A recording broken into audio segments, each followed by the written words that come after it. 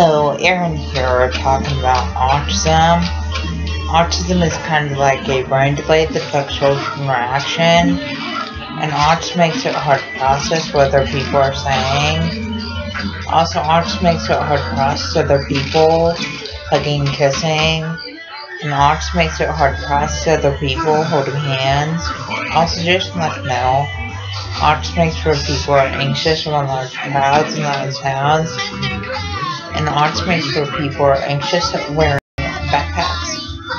Also, autism makes sure people are anxious at school day. And autism makes sure people are anxious on the school bus. Also, autism makes sure people are anxious when fire alarms go off school. And autism makes sure people are anxious at eating lunch at the school cafeteria. Also, just to let you know, autism makes sure people have a hard time tying shoes and buttoning shirt collars.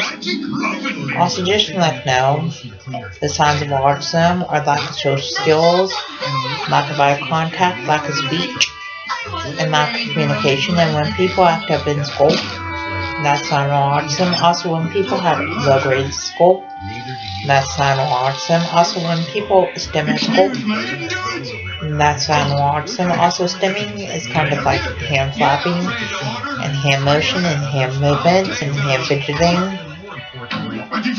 And people with autism stim in school classes and stim walking out of school classes.